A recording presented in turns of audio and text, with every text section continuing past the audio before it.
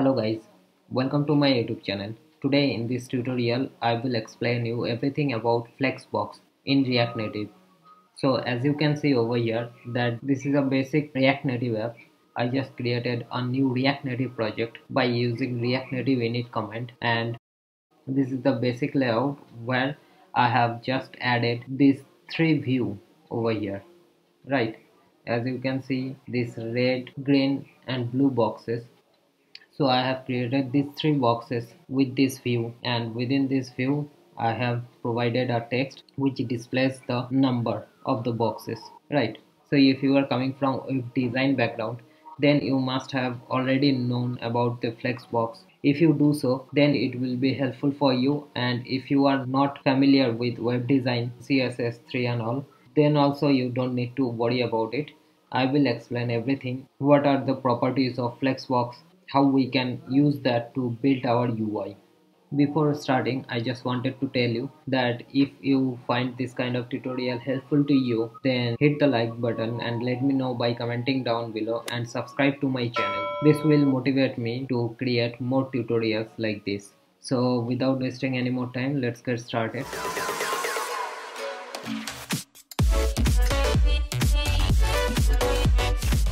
As you can see that our three views are wrapped with this safe area view, and within this safe area view we can provide some flexbox properties. So to do that, first we need to provide style attribute, and within this we can provide the flex direction properties. Flex direction means how the element within this view will be aligned. As you can see over here that these three boxes are aligned vertically, so they have flex direction column. Let me show you. So flex direction, it is by default column, so if I make it column, then it will change nothing. But if I make it row, then if I reload it, we can see that all these boxes are aligned horizontally, right? So that is how flex direction set the child elements. So what else we can do with this flex direction? We can do row and column, and after that also we can do row reverse. If I done that, then we can say this has been reversed. So now it is starting from the right hand side. So there is two axes. One is main axis alignment and another one is cross axis alignment. And these two axis alignments depends upon what we are using. If we are using row, then the main axis alignment will be left to right. And right now as we are using row reverse, so that means the main axis alignment is right to left, and the cross axis alignment will be the other axis, which is top to bottom or bottom to top. So for row, the cross axis alignment will be bottom to top, but for row reverse it will be top to bottom. And similarly for column it will be different. For column the main axis will be top to bottom and cross axis will be left to right. So that is the main axis alignment and cross axis alignment, and we can set those things as per our requirement by using this flex properties. So this is the row reverse. We can make it column reverse as well. So if I reload it, then we can see that now it is reversed in the column area. So it started from 3. So as I explained you, right now the main axis alignment for this column reverse is bottom to top, and if we use column only, then the main axis will be top to bottom, right? So right now we can see first 1 2 3, and if we do column reverse, then we can see 3 2 1. Okay, so the main axis right now from bottom to top. So that's the flex direction.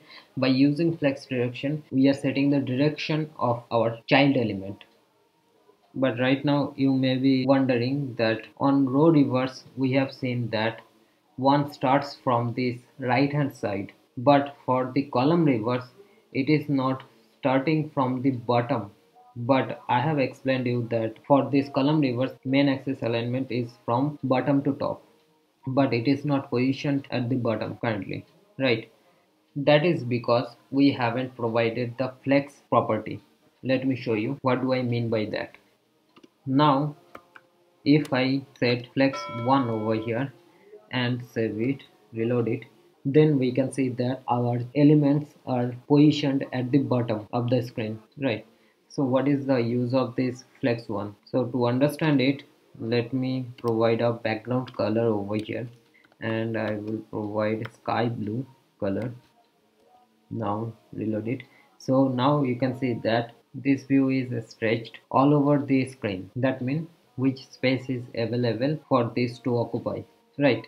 But if I comment out this flex 1, reload it, now you can see that it is taking only the space which is required for its child elements. So that's why when we provide the flex direction to column reverse, that time it is showing like this.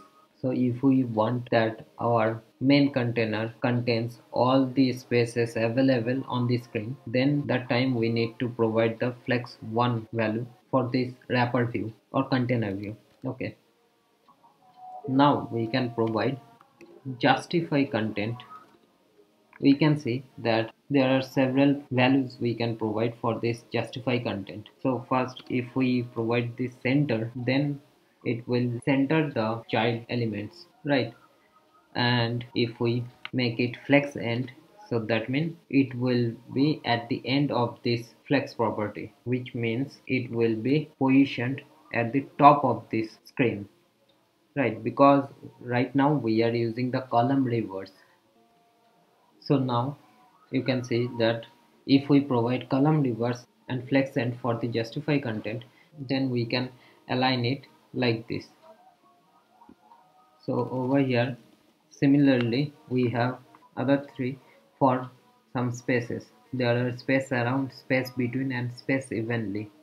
So space between means if we reload it, then we can see that these three elements are stretched for all the available space for the column for this main axis alignment, but they have left equal spaces between them. And if I use space evenly, so that means it has left spaces evenly. And if I set it to space around, then we can see that it is leaving the same amount of spaces around them. That's why we can see the space at the beginning and at the end is smaller than the spaces between them, right? Because this space is half of this space. Now I again make this to row, and by default the justify content is set to flex start. Okay, so that is the default value. Now we will look into the align items property. So over here as well we can define various kind of properties. First, let me set flex end value for this. So as you can see over here that align items flex end set these elements at the bottom. So it is working with the cross axis alignment. So currently our flex direction is row. So our main axis alignment for row flex direction is left to right, and cross axis alignment is top to bottom, and the align items property is working on this cross axis alignment. So we are setting this value to flex end, that's why it is at the bottom, right? So if we want to make it center, then it will be over here. And if we want all these three to be middle of the screen, then we need to set this justify content to center as well, right? So that's how it's working. So justify content is working for main axis alignment, and align item is working for cross axis alignment, right? So that's how we can set the values. Now if I make this flex direction to column, which is default, and align items to stretch, which is also default for align items, then we can see it like this. And let me make this to flex start, which is default for justify content as well. Now I will do one thing, I will remove the width for this first child element. Now reload this. Now we can see that this element is taking all the available space. We are aligning our child elements to top to bottom, which is flex direction column, so it has space available besides it, so it has been expanded if we don't provide any width over here, right? So that's the align item stretch, which is default. If I comment this, then we can see after reloading it stays the same, right? But if we don't want this, then we can change this align items to whatever we want, like flex start, and reload it. So now we can see that it is taking the space only it requires for its child element, which is this text element, right? So that's how it works. Now let me back it to stretch.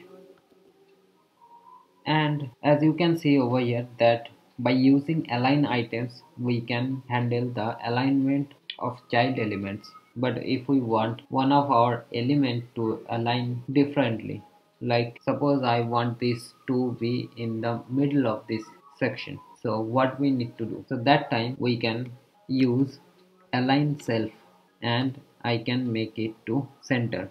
So align self will be applicable to the element only, not the child of this element. So I saved it and reloaded it. Okay, so I have applied it to the red box. Now I have applied it to the green box. Now reload it. So now you can see that I have successfully aligned this element only to the middle of this section, right? And after that, if we want to give them different height, because our flex direction is column, so we can provide different height as well. So right now I'm commenting out these heights and save it, reload it.